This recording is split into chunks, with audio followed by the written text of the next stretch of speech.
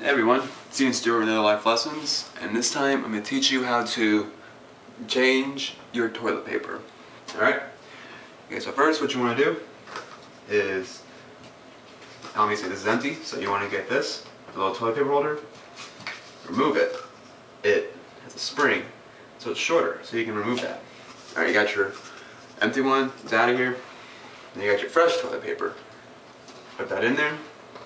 A little more difficult, but shorten it, make sure it's in place, and that's how you do it. Thanks for watching this quick little life lessons. Have a good day, y'all.